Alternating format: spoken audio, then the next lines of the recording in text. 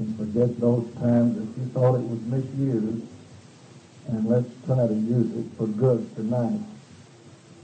Verse 17, chapter 13 of the book of Exodus, verses 17 and 18. It came to pass, when Pharaoh had let the people go, that God led them not through the way of the land of the Philistines, although that was near. For God said, lest peradventure the people repent when they see war, and they return to Egypt.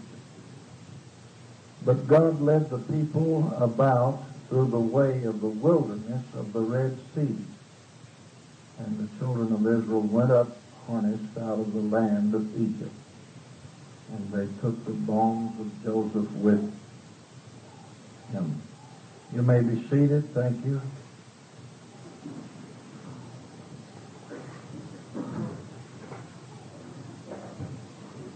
I don't believe I would be unkind if I would ask you if you're going to take any more pictures, take them right now. After I get to preaching, I'd rather not have any pictures taken.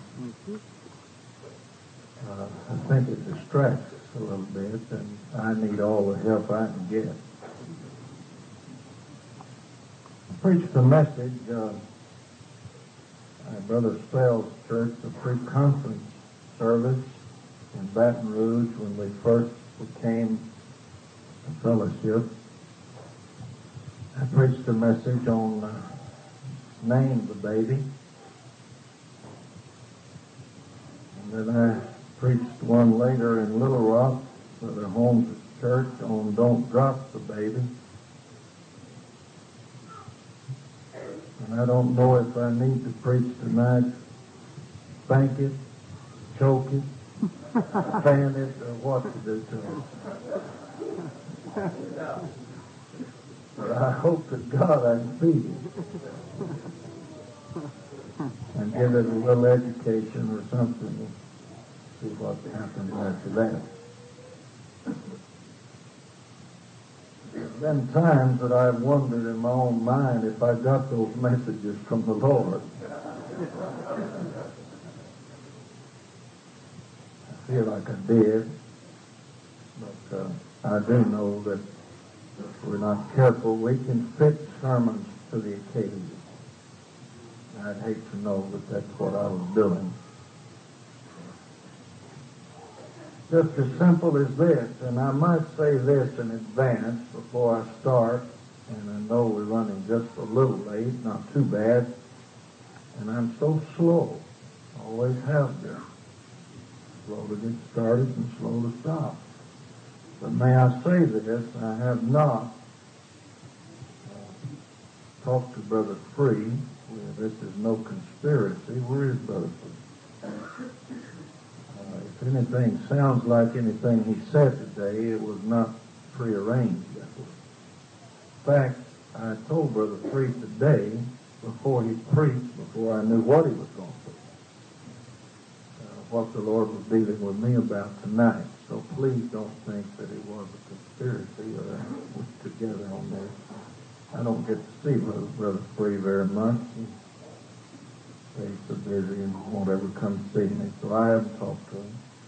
But I do feel like the Holy Ghost is trying to say something to us. And I heard Brother O'Brien say one time, and he was supposed to preach here tonight, as this is second fiddle, but somebody said, well, that's all right, just so Brother Bean gets the fiddle, but that's not how I feel. But anyhow, I wish he'd have been here. But I heard him say one time that every preacher ought to be allowed to swing reckless once in a while. You get anointed and you see a point that needs real stress, and if we're not careful, we emphasize it so much that we swing a little wild, and I think we can all allow that, can't we? I'm going to try not to do that, but if I do, you just allow that I'm trying to be helpful. He said he did not send them through that little nearer path could have been much nearer, much simpler. But he said, I knew what was best for them. I knew if they went the nearer path, it'd be easier to go home. So I sent them circling around through the wilderness and the Red Sea area and carried them the long way around to where it would be much, much safer to keep them all going in one direction. And that's a good point. I like that. It explains why we have trouble sometimes. It doesn't make sense unless we understand the will of God. I heard a missionary talking one time and said they put up a tent in a foreign field, never preached there before, and hadn't got the tent up till a storm came toward all the people. Well, why would that happen? How come you had so much trouble beginning with your churches, and how come you're still fighting? Well, God hasn't got no nearer path for any of us to go. He's chosen a path, and it's wilderness, and it's a long way around sometime, but we're going to get there. Hallelujah. And shortcuts can be dangerous sometimes. Did you hear me? Shortcuts can be dangerous. If we try to make shortcuts in our message or our praying people through or our getting our numbers, it's that much nearer for them to go back out that door. So I'm not looking for a shortcut in this route tonight. I still see, I'm not saying that I don't believe God could pour the Holy Ghost out, and I believe He will, without all of this altar work. But if it takes altar work to get one through, and you have to stay with Him a while, and we'll just stay with Him a while. And after He talked in tongues a while, then we're going to shout Him some more to be sure He got it. And I just don't see any shortcut. He could have taken much nearer path. There's a lot of ways that people are looking at today to be nearer path to revivals and to have greater success. May I say this, and I'm rambling a little now, but I'll get where I want to go in a minute. May I say this, you will see in a short time apologies made and acceptance of television advertisement, any of this stuff that seems to be so bad right now. Just give us a few more days, I say us, people who believe this message, and they will be apologizing to those they persecute. Because just the other day a man was in my home and telling about in your area here, someone was on TV, and that Sunday night after the advertisement, 100 adult sinners was in that audience to hear him preach. That's fairly convincing. That almost makes me want to get a television program. But on the other hand, I looked in the book and found that he did not have any near path.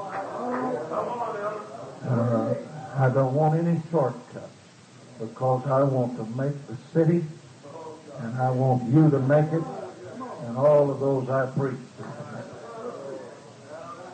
Let's just go ahead and take the route He's chosen, because He knows where we're at, our weaknesses. He knows the possibilities of our looking over our shoulder. And the nearer we are to that world out there in our outreach, the easier it will be for us to go to that world, or our people to go. I'm just going to take that old long journey. I say they could have cut it shorter by obedience. I don't think it had to take as long as it did. A lot of that was pure stubborn human rebellion. I think a lot of our programs, I think a lot of Pentecostal traditions we're there because of. To name just a few, I never did know anything how to cast the devil out but to have 4 men grab them and hold them down. You know, that's all I've ever seen, so that's all I had faith for. So grab him, tackle him, throw him down, hold his legs and his arms, and hope he don't bite you, and then we'll get him out. I think we just got him tired, and he finally gave up. That's an old Pentecostal tradition that goes too far through the wilderness. Some of this stuff we could cut short on, but let's don't cut short where it's too dangerous. What do you say? Is everybody listening? Are you willing for me to talk to you just a little? Praise the Lord. I wore my body out praying with chronic seekers. When his faith could have been built, they could have got the Holy Ghost, and I'd still be in good shape. Our churches was taught the miraculous move of God like it ought to. It would be a shortcut, but it wouldn't be dangerous. You heard Brother Lambeth say that immediately they received the Holy Ghost. Immediately 15 got it. I was preaching at a place one time, and we prayed some folks through, and an old man came staggering up on the platform, and he was eating me out good. He said, "Well, I don't believe in that." Why, he said, after they're baptized, I think they ought to seek the Holy Ghost at least 4 or 5 nights. That's just rushing them too fast. They ought to repent about 4 or 5 nights. Well, that's a hang-up Pentecost has had for years that hindered us reaping a lot of people. And in that area, there's a shortcut. And the Holy Ghost fell on them which heard the word. Praise the Lord. It doesn't have to be. You don't have to wallow in the altar all of your life and have a bunch of saints spit on you. You can have the Holy Ghost right where you're at now. And it won't do any damage or injury to the real, genuine experience. Repentance doesn't have to be in any set form. You can repent coming down the aisle. Standing up, you can repent. But, well, glory to God. I just want us to get the work done. But let's don't cut too short through here. Amen. Let's stay with the safety zone that God knows about. He knows we can't be trusted if we can look over our shoulder and still see the brick mills back in Egypt and some cucumber factories. Glory to God. I heard of people, preacher told me not so awfully long ago that a visiting preacher came to his place and showed him all the area he had to reach, and he said, "Well, the only way you can reach it is get on television." Well, we got a lot of things that we could cut short on. But I'm going to go the right way. And then when they chose the right way and decided to do it, it took a little bit longer. If it took just a little bit. See, I'm not having an end time revival, but I believe I will. And I'm not discouraged because I hadn't just took the country. I've got some close friends that are having 1,500, 2,000. I understand some going as high as 3,500 in Sunday school. I'm on my way, a little slower. I'm cleaning them as I go.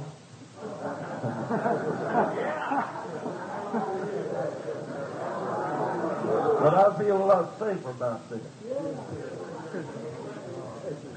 I had a saint move to a city and called just the day before yesterday and attended one of those shortcut places, and this dear sister was so shocked she couldn't hardly stand it. She said, "Brother Bean," and his name is a name of fairly good renown in our country. She said, "I cannot get over it." Said, "There is not a woman in the church that doesn't wear slacks and earbuds." And that's a shortcut. And if you're going to get your number that way, I'm sorry. I'm not appealed at all by that. Now, if you've got a way that you can pray them through and help them get through, Joe Duke had his method. They've laughed at him for saying Tee-taw, but there's some in your church that said Tee-taw and got the Holy Ghost. And I don't understand it all, but I'm just saying, hallelujah.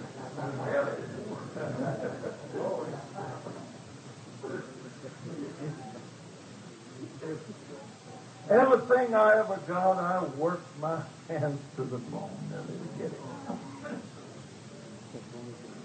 I told my wife here a while back, pray a few people through and lose some. It looks like the devil sees to it that you're not going to enjoy much. Just think you're going to lick your lips and sit down and enjoy something, and he'll pull one on you. Well, just make a, he don't like this. On the other hand, there's some that never have a problem. I know what I'm talking about. They're just doing fine. They can't have church for praying them through. And I preach more on stay in. Please stay around till we get something done. Well, that's imperfect, and I don't like that. But I refuse to take the shortcut. You hear me tonight, I'm going to still preach what they have to do after they get in the church. It's safer that way. You bring them in on the realm of the world, and you'll forever have to fight them. Now, I personally believe you can laugh or whatever you want to do with this. I believe we are in the shadows of the tribulation. I believe we're so close to it till honestly I smell it. We are so near the problems that the tribulation will bring. Till our saints are calling, what in the world is this I feel? Why am I fighting the way I fight? Why at night can't I find the Lord? Why is my prayer life harder than it's ever been? We're in the shadows of the tribulation. What have I got to offer them? I can't offer you anything but a raft that goes through a wilderness. Because I know and God knows that if we cut it short, you're never going to make it.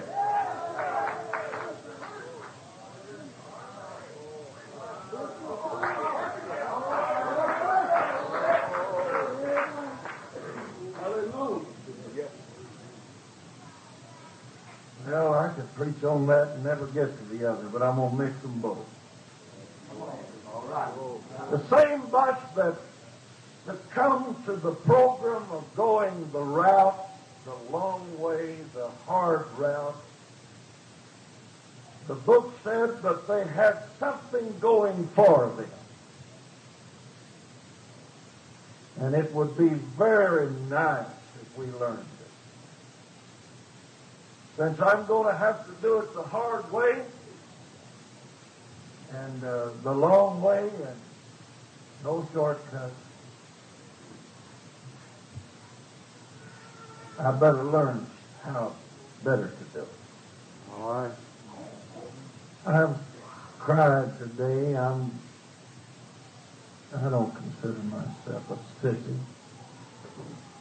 I've got a list of scriptures that'll fill up a whole typewritten page. Scriptures that simply said that men in the Bible wept.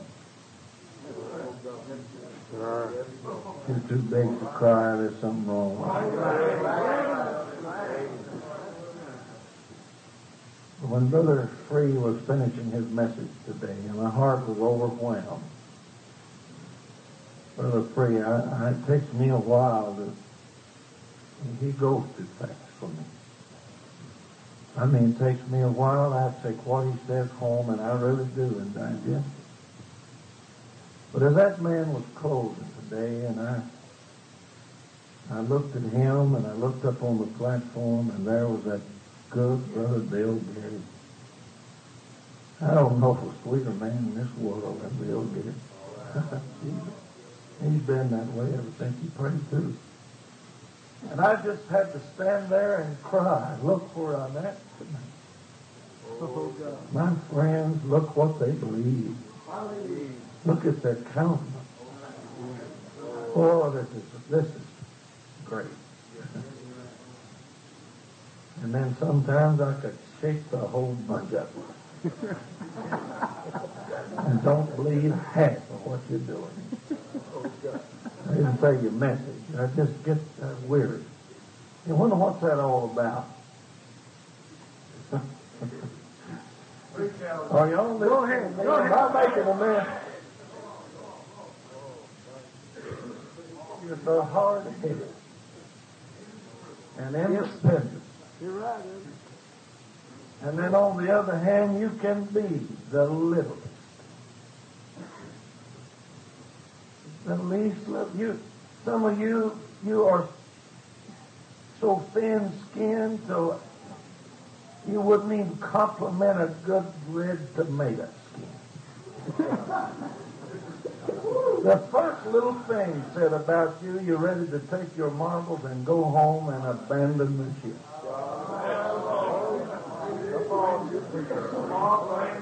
Hello? We've got some of the biggest titty babies I've ever seen in my life.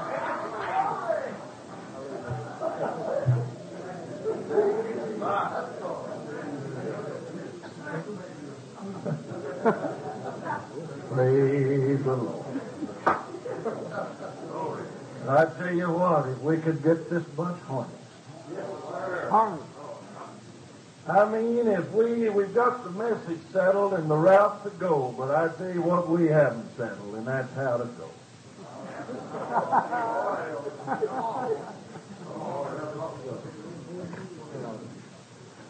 Have you ever seen the old mare saddled up or harnessed up that just had the colt not too long ago? And you might as well let the silly thing go with you, or he'll tear the corral down. He can't get away from Mama that long. Turn him loose, and he'll run beside his mama and kick his heels up and have the time and take off running and circle around her and tear all the corn down while you're trying to get work out of her. That's what some of you remind me of. You're having more fun tearing down the corn patch while we're trying to pull than I ever said. You little wild ass that can't stand the driver's voice and you don't want no harness, that scares you nearly speechless. Go ahead, Elder. Hallelujah to God. This is not my style, but I'm feeling all right now.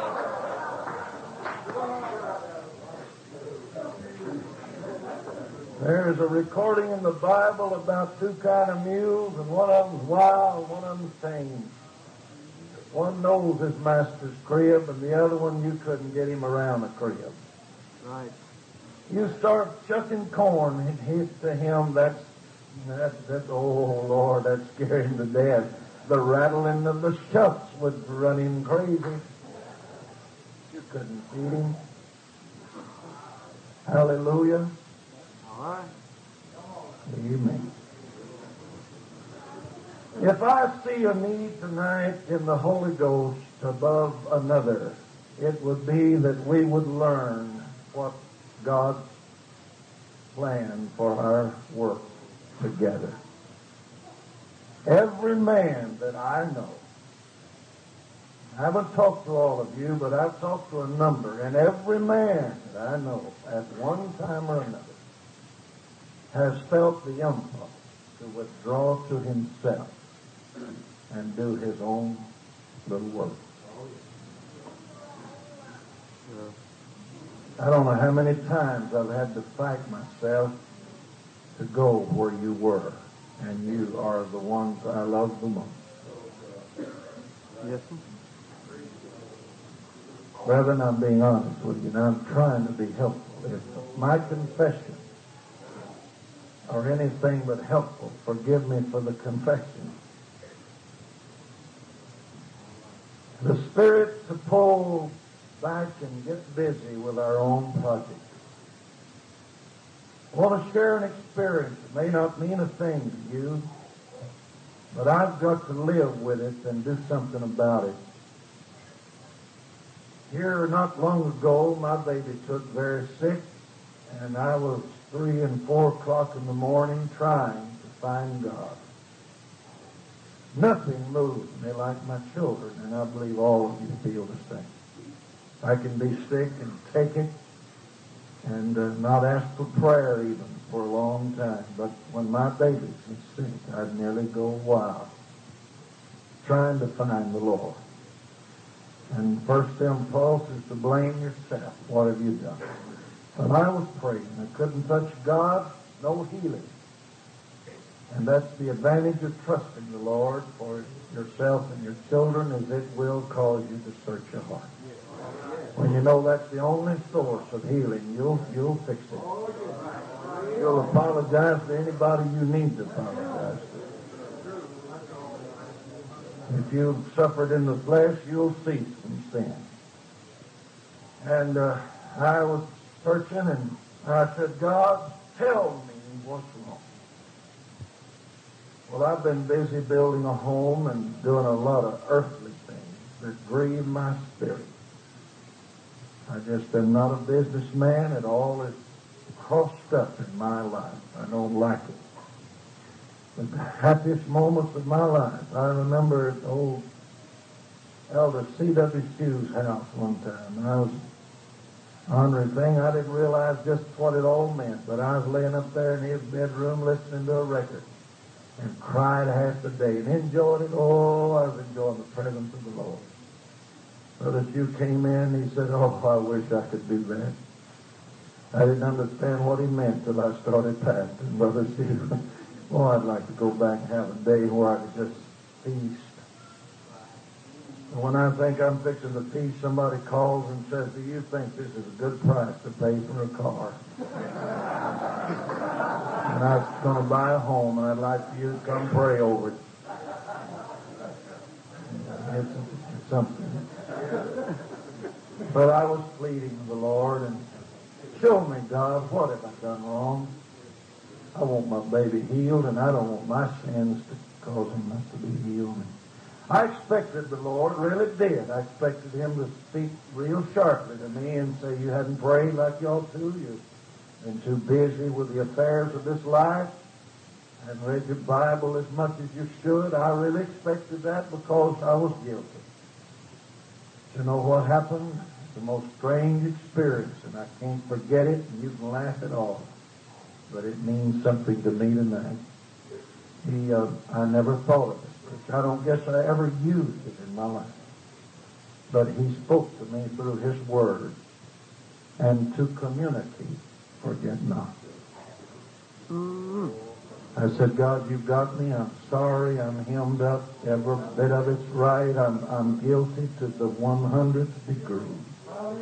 In my independence and in my withdrawal and in my preoccupation with myself, I haven't even took the time to call a friend and see if he's still my friend.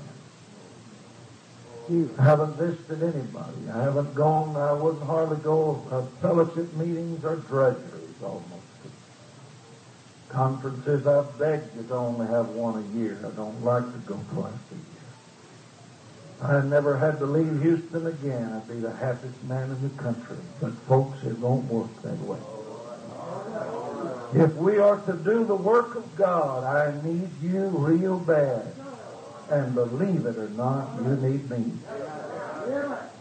And if we're going to choose the long road from here to Canaan's land and the move of God and the success that needs to be, and we're taking the bones of our prophets with us, and they said they wanted to go, dead or alive, and the memories of apostolic preachers are lingering in the background and on the wagons that we're pulling tonight. If we're going, we better learn to know how to harness ourselves to one another and to the work that is set before us. I did not say that you can bother my church or I can bother yours except by influence of a ministry. I didn't say we couldn't still have a sovereign church, but brother, look, Brother Burr knocked the way out of all of us with the bramble bush. He jarred my sinuses and they're still running. And it scared us all nearly to death of the word organization. Brother Burr did a marvelous job, but on the other hand, he didn't intend for us to become so scattered and so individual that the work of God would be hindered, and the home missions program is not even in our manual. And the foreign mission policy has been so warped until we're at a standstill in some areas. What is lacking? We need a collar on this mule. We need some crank chains, and we need a bridle.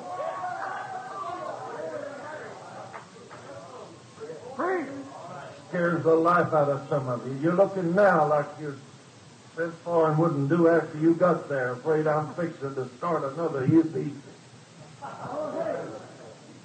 Somebody said to me today, and it was one of my dearest friends, and if he's here tonight, he's still my friend.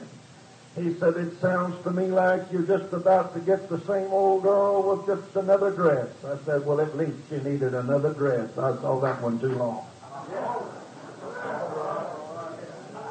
Yes, sir. I am not advocating a system that would destroy us. I'm simply saying they went out harnessed. I'm simply saying that there is a way that local sovereign churches with godly pastors can get together and have a system that will work in spreading this gospel to the world. What I cried so much about is I knew the truth. The man said today that New York will never be reached until something is done.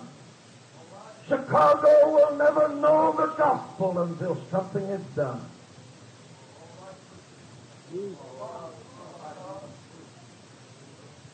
Let me tell you what God gave me to go along with this message to ease your fears. There is distinctly a difference between a collar, a trace chain, and what's it called, hanging? There's a difference in that and a muzzle. Now, this is all in the world. This bunch needs tonight is to know the difference. The muzzle is what we're afraid of. The muzzle is what we don't want. The muzzle is what's going to kill us. Muzzling the ministry would destroy us just like it has every other group. I'm talking about muzzling them financially or muzzling them with a message.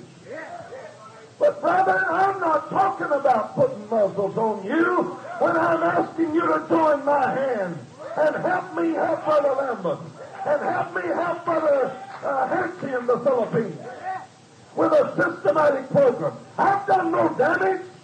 I haven't put your head in a muzzle, Don Haman. If we had a home missionary program, I didn't put no muzzle on you. I put a harness on you.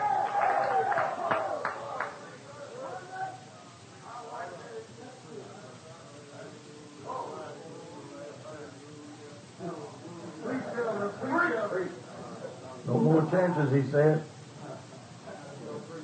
No, I'm not trying to be mean. I'm trying to help us. And you know what's the problem? Some of these little wild ones that don't. I read an article the other day in a Horseman's magazine. Is that all right to read a Horseman's magazine? Don't you like it, Brother Steve? My Lord, I hope y'all don't go to preaching against them things.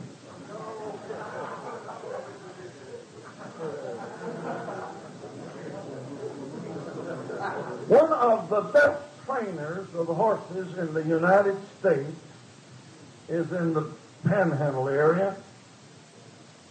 And he wrote an article here sometime that shocked me. I thought if you bought a horse 8, 9 years old, and if you went to 10 and 11, you done messed up. That man said that the best horses I've ever trained from this ranch was 15 to 18 years old when I got them. When they left here, they was cutting, they was roping horses. I mean, friend, they wouldn't let a calf get by them. And most horsemen would have said that they're done past the age, they're done set, and cannot be trained. And this was his statement. Give me a horse past 10. Anything up to there has got too much mischief in it.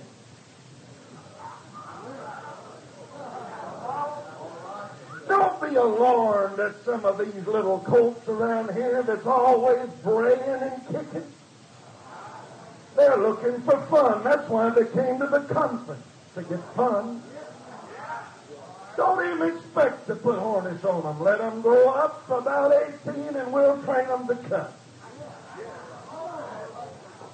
In the meantime, they're going to fuss, fume, kick, and carry on. They're immature.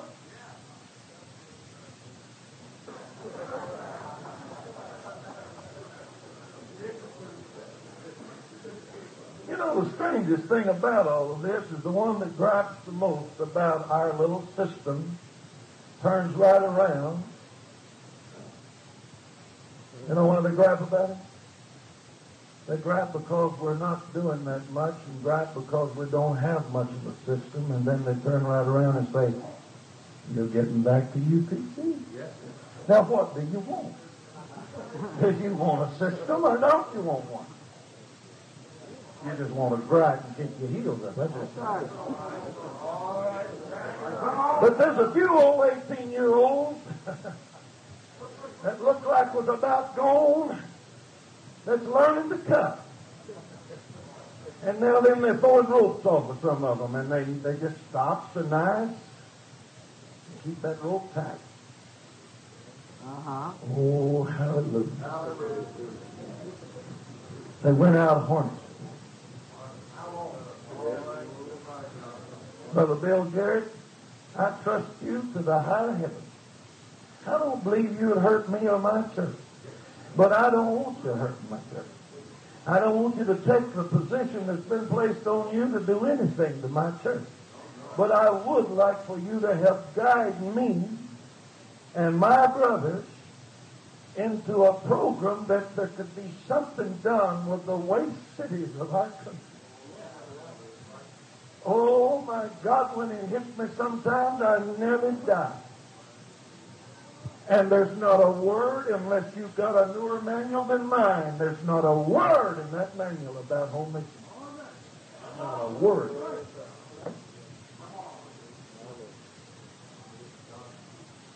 a word. You've added it when I wasn't there. What? I'm not fussing, I'm not griping. I'm trying to help us see ourselves tonight on the right path, willing to bypass all shortcuts, even though it may look like we're not doing much. Somebody asked me how the church is doing. I've been asked that several times. They heard me preach on revivals, and I guess they expect me to quickly say, well, we prayed 5,000 through last month, and we'll pick up a few more thousand this month. I'm sure they must be expecting that. My answer today was, we're moving like a herd of turtles.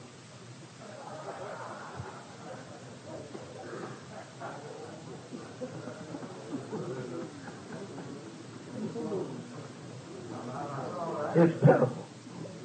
It's shameful. I almost feel jealous of some of these men that built 2 churches, and I hadn't even got to start on the first one. And we've been needing to build in 3 or 4 years. I'm just slow. I'm sorry. It's just that way. Amen? A little slower. We've got the route picked out. And looks good to me. And it's far enough away from Egypt that it's not as enticing as that other route. But what we seem to need just a little more of is an agreement on what could be done together. If we could somehow erase the fears that if we do add a little to the policy to strengthen our position and to help us to do more for God. Did that do any damage? I didn't see where it did. If we ever see it going to, can't we stop? If we ever see that it's infringing on our rights, can't we stop? Isn't there a way that we could join hands tonight and not fear at all and not be suspicious of one another? If we're cursed with anything, it is an unheard of supply of suspicion. Yes, sir. Go ahead, Elder.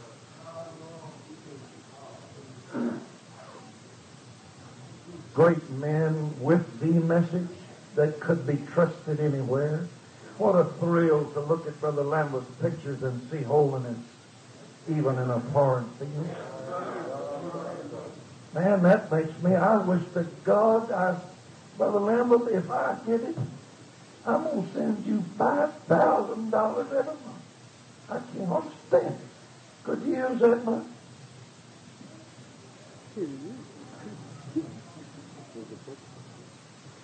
No, I'm not beside myself. I just see the work, where it's going, where it's working. Why can't we push it just a little harder?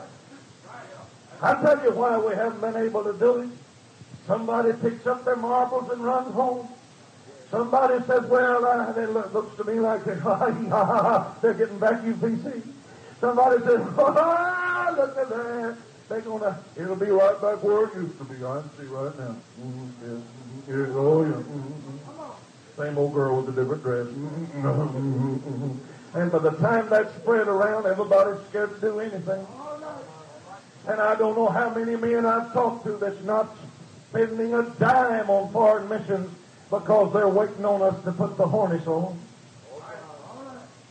I tell you, I'm embarrassed to stand before my people and ask them for money and know there's some little old widow woman that all the way they have of making a living is working in houses, cleaning houses, and getting a little money and hear them pledge $50 to $100 and then get up and have to tell them all the money you gave to the Philippines is gone. Or all the money you gave to this field is gone. We lost it from the lack of harness.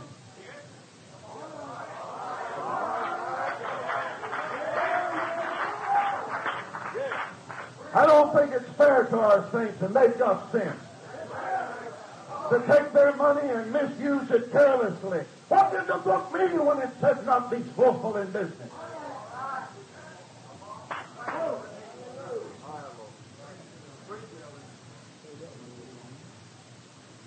There's not a one of you more. I don't, if ever I have, no, let me see. I've never thought of that. Re-entering my name on another entity. Never. From the day I was delivered unto this hour. And I'm sorry that I have to even bring this subject up. We ought to be matured past this subject. Sure. We ought to be. I think we ought to be. But we're not. And I don't plan ever, as long as I live. Don't really plan to. I don't say I wouldn't. Maybe God's got a situation I don't know about. But I don't believe He has.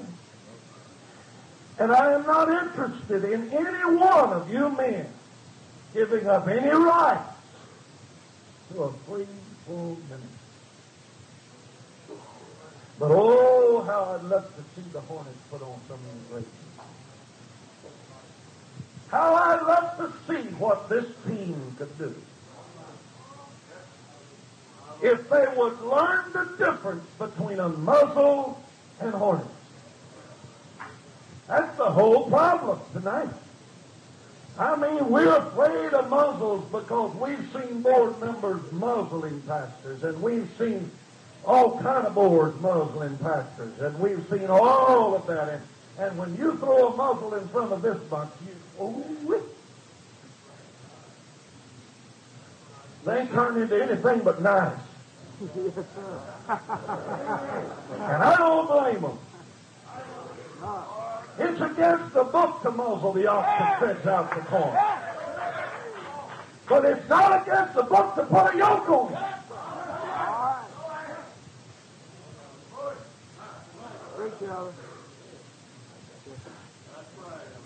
Amen.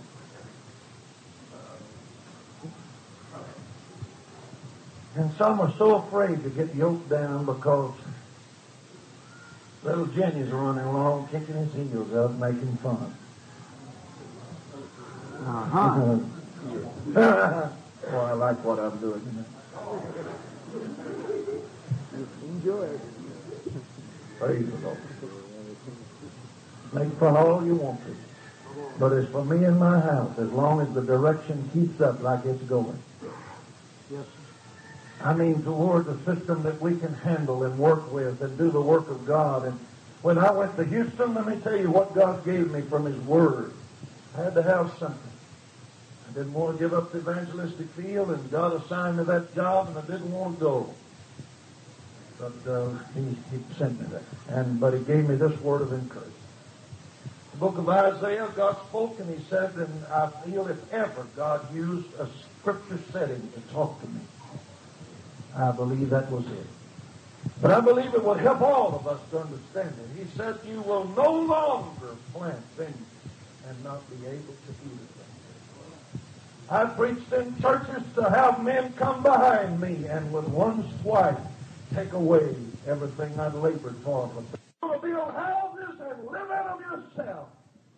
And I want to say to the AMF brethren, I feel like that if we'll have enough system to be able to safeguard our program, to keep others' hands off of it, that's not too much law. If we're going to spend several $100,000 in a foreign field, let's protect that several $100,000. And be sure that somebody else don't come along with a weaker message and live in those houses and eat those vineyards. It's worth putting a little system to it.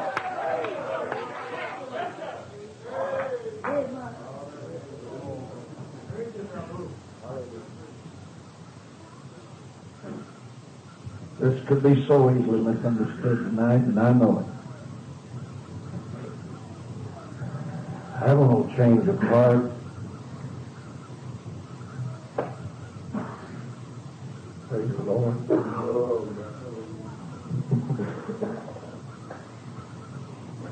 And I'm not trying to take advantage of you tonight. I just get so burdened sometimes. I made a mistake the other day. I told those fellas, I was kind of just a little disgusted.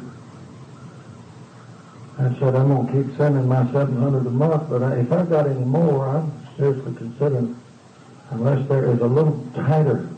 I'm tired of wasting money.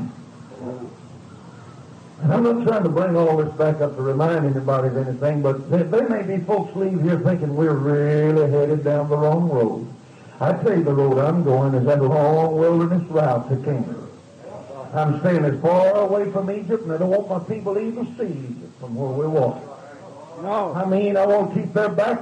We're on our way right now. But I'd like to be able to harness up with somebody and be able to do a greater work. I'd like to see the cities of America evangelized so badly.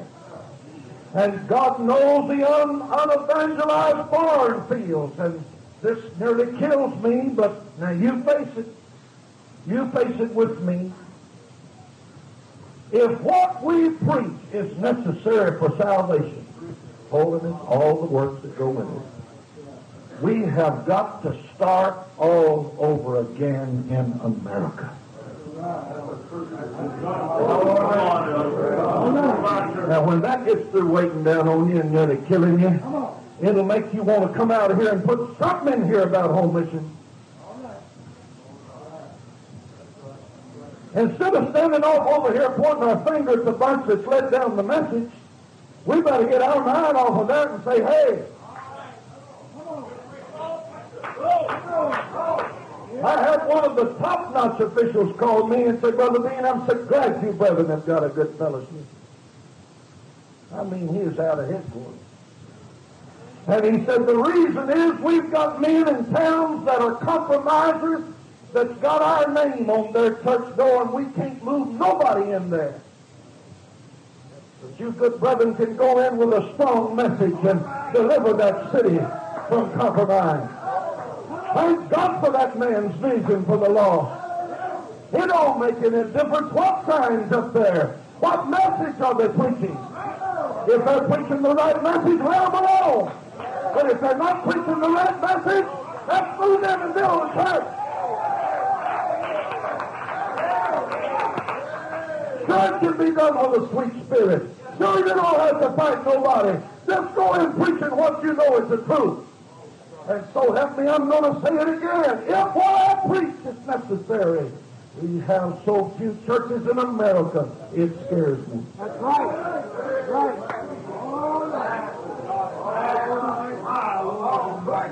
Four stars on the map doesn't mean there's 4 churches in that city.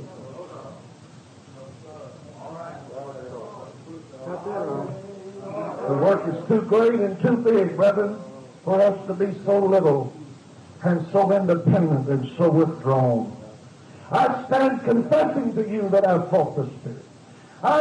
It'd be dangerous, I guess, to ask, how many of you, brethren, have fought the Spirit to withdraw to yourself and just kind of pick your friends and pay attention to what you're doing and let the rest go?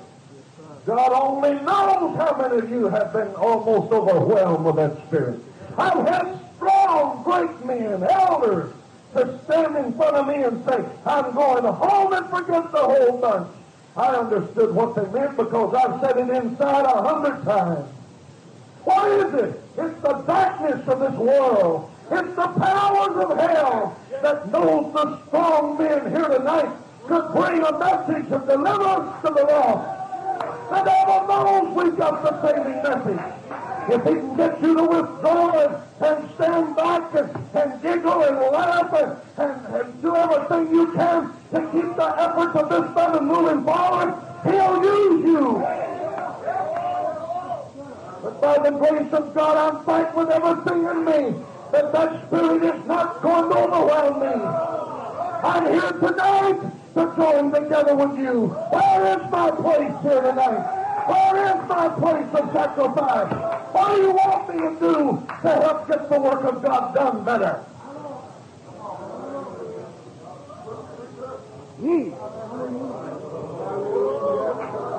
I love you till it hurts. You are mine and will always be. And I don't want you to think that I mean by this that I feel I can make it on my own. When I think of withdrawing, I think in terms I still have friends and still will mingle with them on occasion. But friend, that's too selfish. I've got to get together with you and rub shoulders with you, and iron will sharpen iron. And we need to get together and share ideas in the love of God. And if I'm wrong, I don't mind you telling me I'm wrong. You hadn't hurt my feelings. I've got a goal left under. I'm trying to do something for God, and I'm ready for help. I'm open for help.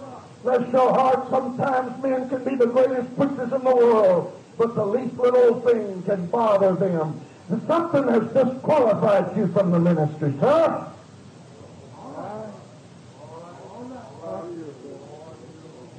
Has anybody ever read the qualifications of the ministry? I tell you, heaven got a hold of me, and brother, and I apologize. I've had men to say that Brother Bean walked by me and didn't even speak, and he must not like me anymore and all of that. Brother, if I'm about half nuts, I think sometimes anyhow. I don't know how to act.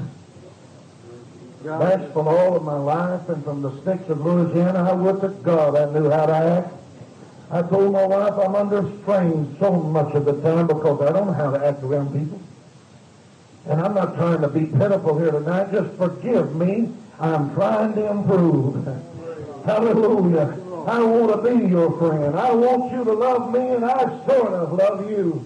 And then on top of all of that, there's a work to be done. That whether we love one another or not, I mean, I got 2 horses that work well together pulling a little cart. But they kick one another once in a while. Even if you're going to kick, when we get in the harness, let's pull. Kick in the corral, but let's don't kick here. Oh, my God, the load is heavy. The souls are many. The work is increasing by the day. As we see the depreciation and the falling away, believe it or not, we're having a mass falling away. But while the tares are going, let's do something about the wheat. The book said the wheat and the tares both grew together until the time of the harvest. Surely something can be done that real, genuine wheat can grow at this hour. It's past my time, and I'm sorry that I've gone over my time. It's not half started. I wanted to say more. But we need to be knit together with love. We need something to bind us closer. Little sharp remarks to one another is not really good. The book is against it. Have you ever read your book? It's got more than Acts 2:38, and it's got more than pay tithe. It says, be kindly affectionate one to another. Let's ensue and pursue peace. It's worth running after. If you didn't get it today, get up in the morning on the run after it. If your brother feels a little indifferent, stay after him until he loves you nearly to death. Why? Because the loss depends on what we're doing around here.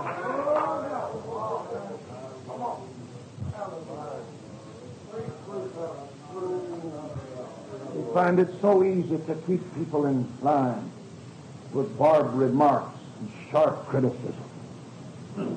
I told somebody one time, I think it was a young preacher, I said, please two things don't expect out of this bunch.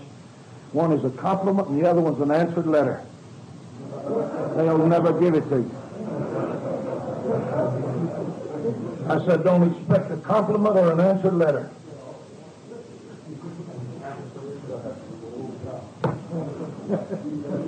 That's us. That's us. Help us, Lord. Hallelujah. And when somebody does express a compliment, what psychology class did he go to? Suspicious. Yeah. Yes, don't believe him in it. Yes, sir.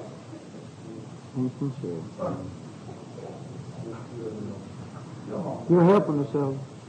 Are you receiving it, brother, or am I just making the biggest mess I've ever made in my life?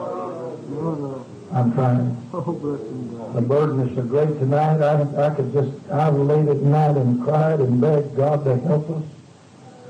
I don't want to paint the picture that we're not doing anything, but brother, the work to be done. It'd be like a housewife washing 3 dishes and 2 spoons and sit down and say, my, look what I did today, and the rest of the house in a mess. I don't want us to wash 3 dishes and say, we got it made. We've got a long ways to go. While we're sitting here tonight, the message is being depreciated in towns over America. And somebody's going to have to go in that town and fill the gap. And then on top of that, the foreign work is so great till it's almost unbelievable. What can we do about it? I'll tell you what we can do about it. Let's heal some wounds. Let's reach out for some friends. If preachers come to our conference, let's don't make them feel like orphans from somebody else's school that don't belong to our fellowship. I say tonight, welcome them. Brother Majors, I've picked at him all day about, but welcome the man here if he don't belong to us. Then the democracy wouldn't be here. That's right. Have you ever heard of an official welcome for men that didn't belong to a certain group? Glad to have you, and even welcome their opinion. All right. Yes, sir. I see one hand waving. Thank you, Brother Mac. Thank you very much. Thank you, thank you, thank you. I'm going to go ahead just about 5 more minutes. And whatever y'all do with this after this, I'm sorry, I love you anyway. I can't figure this out.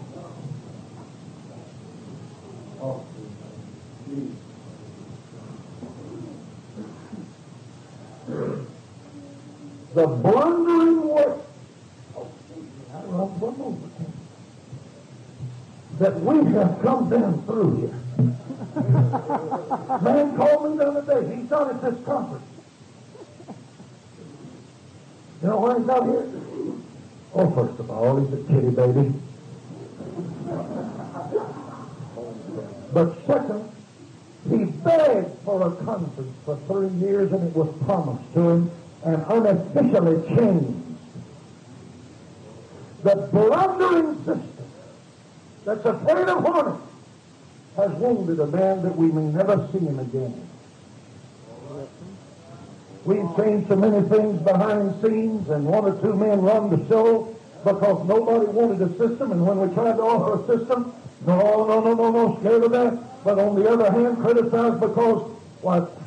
If anybody ever heard of Burley's spell,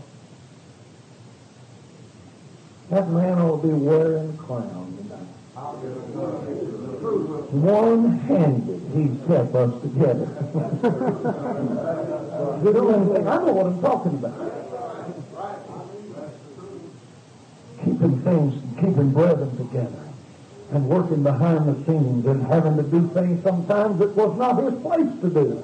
But he knew it had to be done quickly, or something was going to. Thank you, Brother Spell. I like you. Yes, sir. I've been blaming for, if it happens, anything he did that was really all blaming for it. But when the vacuum formed and somebody had to fill it, then what? When there was no system to take the place, then what? We're standing here criticizing everything, and yet we're not willing to change it. Because here it's going to put a muzzle on. I'm not muzzling nobody. I'm trying to get something on your shoulder that shouldn't pull a load. I mean, get your head down. And dig your heels in the ground and pull, and you won't have so much time to hee-haw and have a lot of complaints. I was trying to train a little yoke of oxen one time, us boys. We used to have oxen in our country, logging country, and so we was training a couple. Well, that was fun. One of them crazy things, they'd twist plumb around till he nearly broke his neck. And here's one, the north end going south is headed this way, and the other one headed back this way. Then you get them started, and one will go on one side of the pine tree and one on the other, and the yoke in between. That's fun.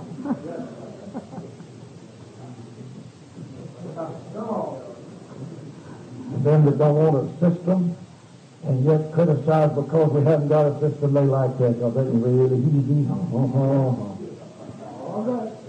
stick your thumb in your mouth and go home, or get you a pacifier and learn to laugh about something else.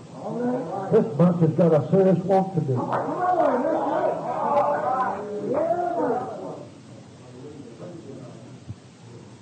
The greatest men on earth sometimes have the thinnest skin.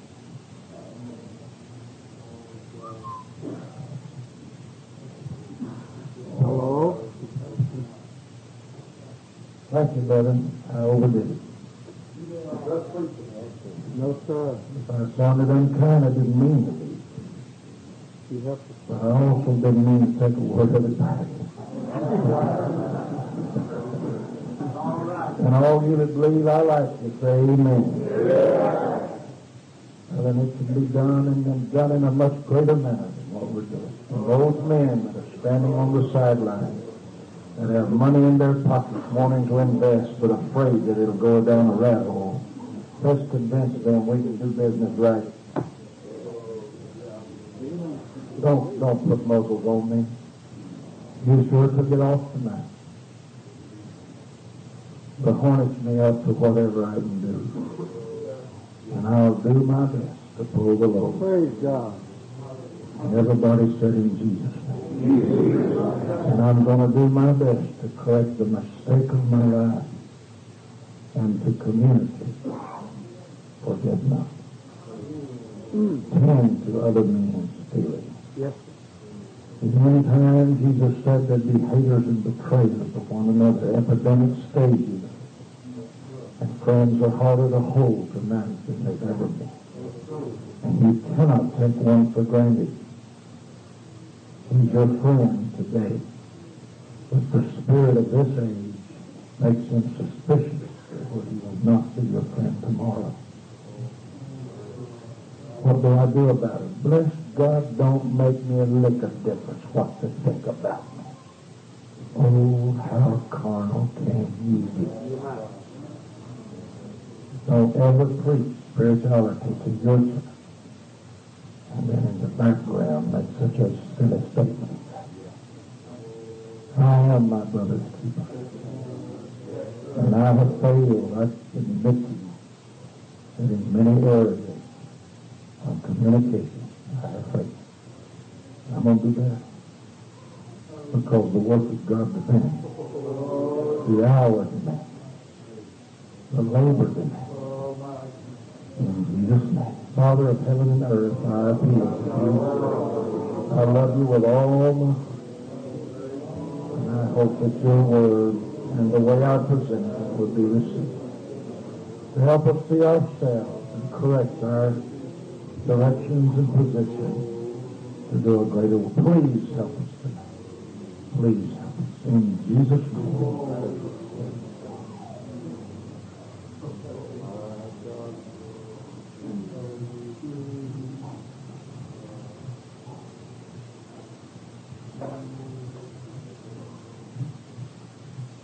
If the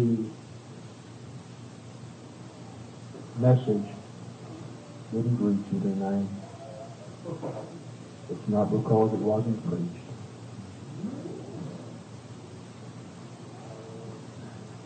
I feel that, in spite of Brother Dean's whimsical way of putting this, he said some things that should stir us. He was nice. He took them so beautifully, made us laugh. But I've shed some tears in this message. I'd like you to stand with me and ask God together to help us. Do you feel your need of God's help tonight? Let's ask God to give us direction. Church, pray. Hallelujah.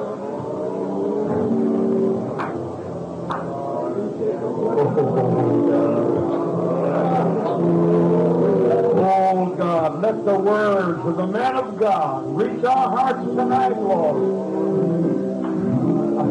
Lord, Lord.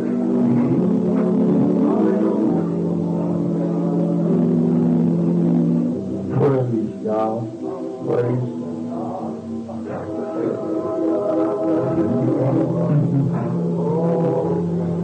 Every message must have a dual help. It must be the man of God and the Spirit of God. And tonight the Spirit of God is here. The man of God is given the message.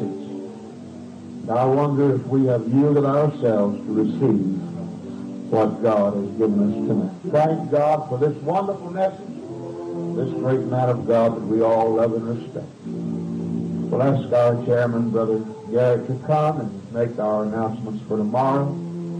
Conclude this service.